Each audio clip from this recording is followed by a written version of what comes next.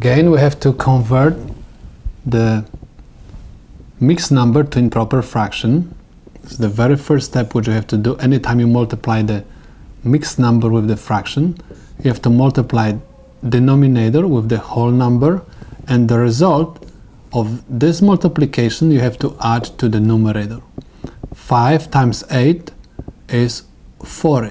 40 plus 3 is 43.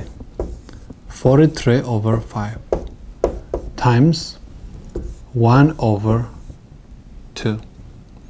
Now check if we can reduce the numerator, any numerator with any denominator. I can say we cannot, so that's why I'm going to perform the multiplication.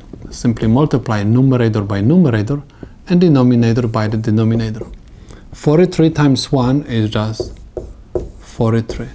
5 times 2 is 10. 43 over 10, this is the example of the improper fraction.